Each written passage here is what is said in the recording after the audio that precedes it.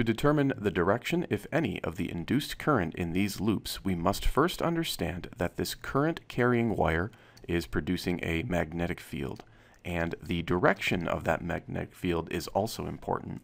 To determine the direction, we grasp the wire with the right hand, as indicated in this figure right here, and we make sure that our thumb is pointing in the direction of the current.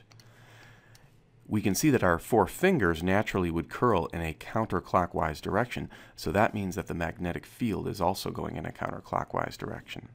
Now, in this picture, if we grab the wire and our fingers curl in a counterclockwise direction, that would mean that on the left side of the wire, our fingers would be pointing out of the page. So we would have magnetic field lines that are pointing out of the page in this manner here. So we'll draw a few dots to indicate out of the page.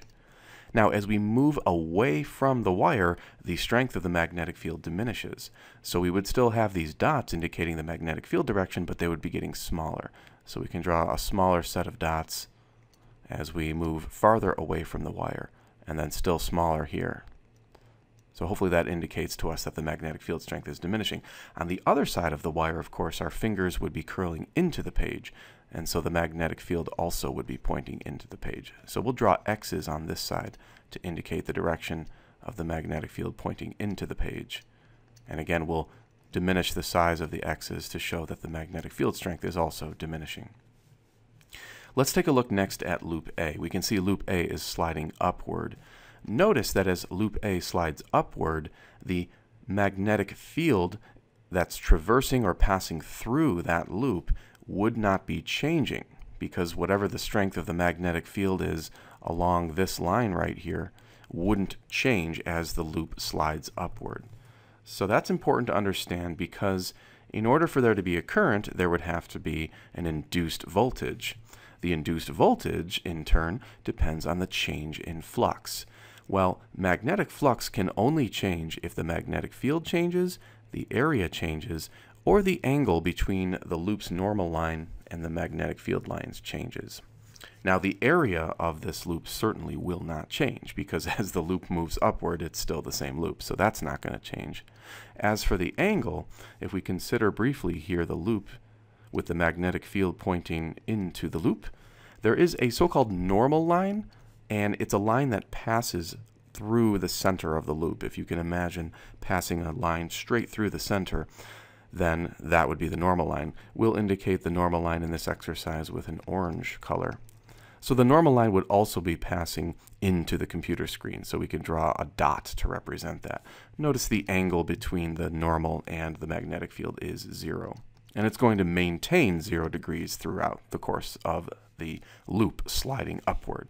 So in short, the angle is not changing. The only thing that could change would be the magnetic field, but as we noted for loop A, that change in magnetic field is 0 as it slides upward. So if all these values down here are 0, that means the change in flux is 0. That means the induced EMF is 0, and therefore, since the induced EMF is 0, then for loop A, there would be no induced current. So that would be the correct answer for part A, is that there is no current.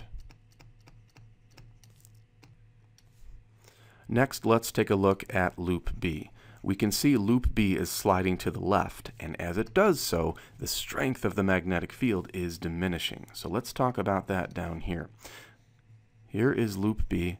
We have a magnetic field that is pointing into the page, but as it slides to the left, the magnetic field strength is decreasing. That means there will be a magnetic flux, and therefore there will be an induced current. We just have to figure out the direction of that induced current.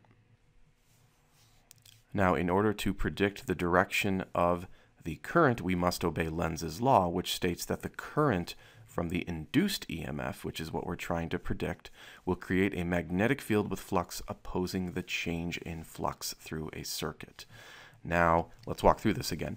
Remember, the magnetic field is decreasing and it's directed out of the page. This is for loop B. We need to therefore create a magnetic flux that is increasing out of the page. That will obey Lenz's law. So we have to make sure we get a magnetic flux that is increasing out of the page. To do that, we would need to induce a magnetic field pointing out of the page again.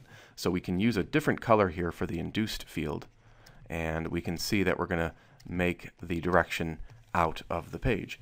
Now we go back to the right hand rule. We have to grasp the wire with our right hand so that our fingers will be pointing out of the page. So let's make an attempt at doing that. Okay, so there is a mangled right hand grasping the loop here, and we can see that the thumb, as we grasp the right hand side of the loop, the thumb would be naturally pointing in this direction. Remember, your fingers would be gripping the loop so that they're pointing out of the page or out of the computer screen. The thumb points in the direction of the current. So finally, we can see that the induced current would be counterclockwise in loop B.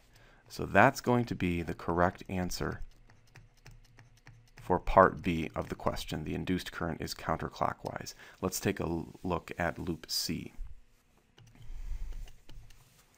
Now remember, loop C was moving to the right, and also remember these magnetic fields were pointing into the page. So these green X's show a magnetic field pointing into the page. As loop C is dragged to the right, the magnetic field is decreasing. So we have a decreasing magnetic field. That means the magnetic flux is also decreasing, but this time it's decreasing into the page. Therefore, the induced magnetic flux, according to Lenz's law, must be directed into the page. That way it will oppose the decrease of the applied magnetic field. So the induced magnetic field is basically also going to be into the page to oppose the decrease that's going on into the page. So now we need to have our fingers, as we grip the wire, pointing into the page. So here we go again. We're going to draw a right hand grasping the wire so the four fingers are pointing into the page. There it is again, the infamous right hand. I've indicated the back of the hand with the word back here to hopefully make sure you know how this picture is supposed to look.